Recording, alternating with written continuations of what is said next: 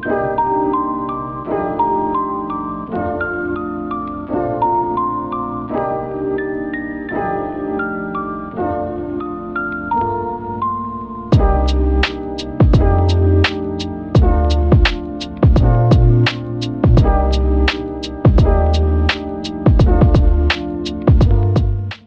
回はふふ河口湖をご紹介します。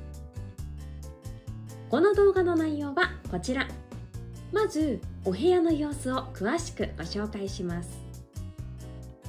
そして館内施設をお伝えしたら、ふふ河口湖のレストラン山の葉のディナーを余すことなくご紹介します。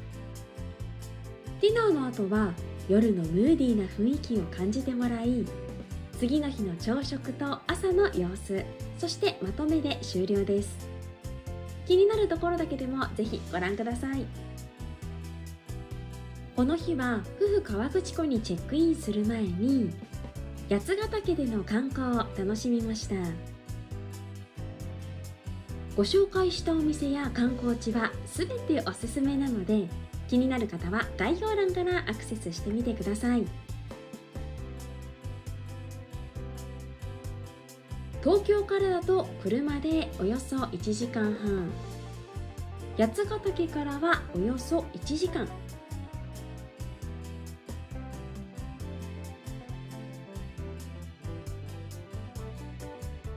到着しました。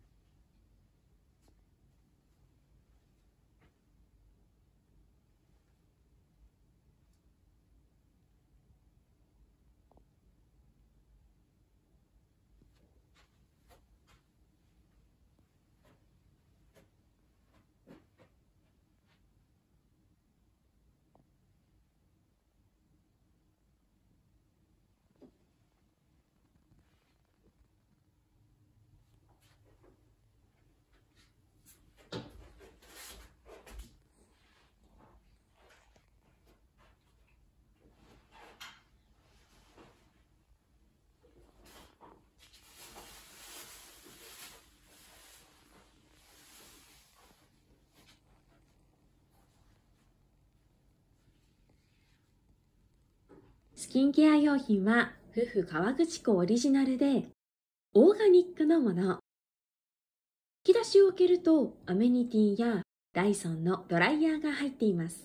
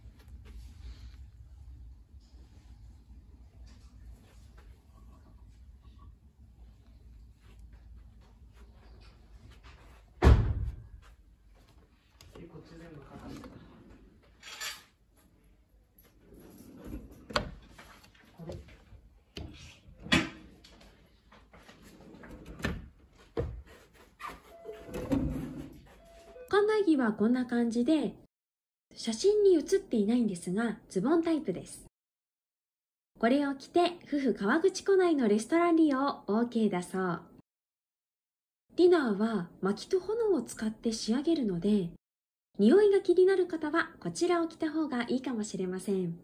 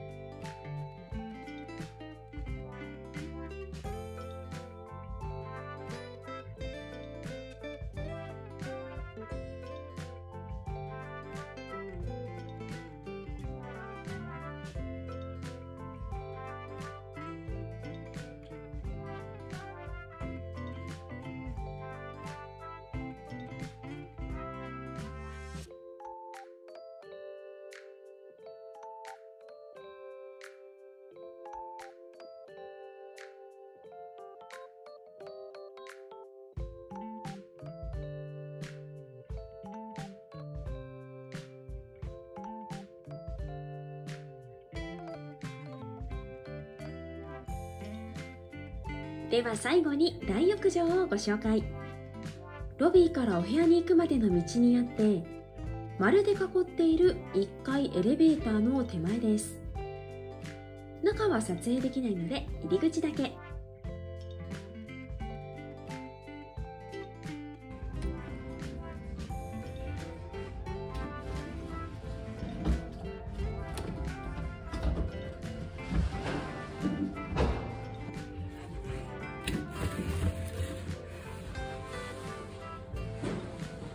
大浴場は15時から24時、翌日は6時から11時まで利用できます。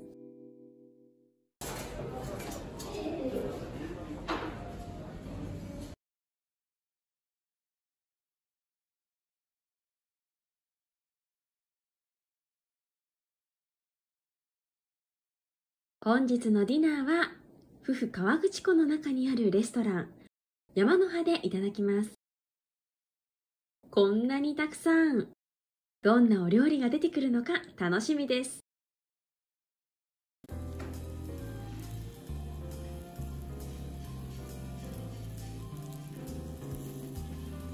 お待たせいたしました。ではソースをたっぷり。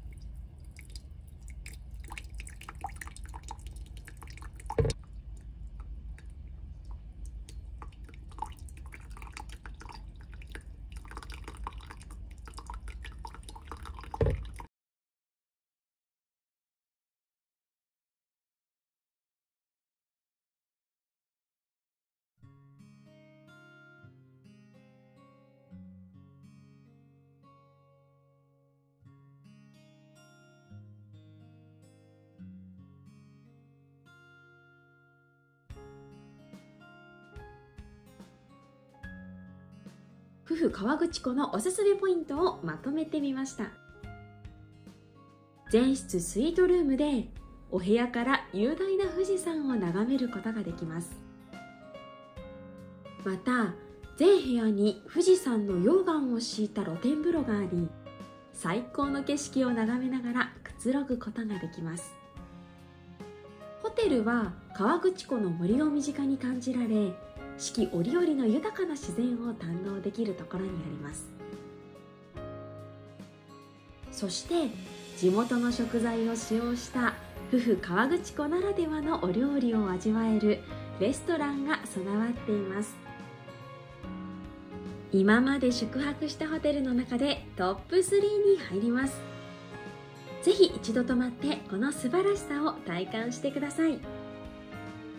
次回は河口湖周辺のおすすめスポットをご紹介します。ぜひご覧ください。今回もご視聴いただきありがとうございました。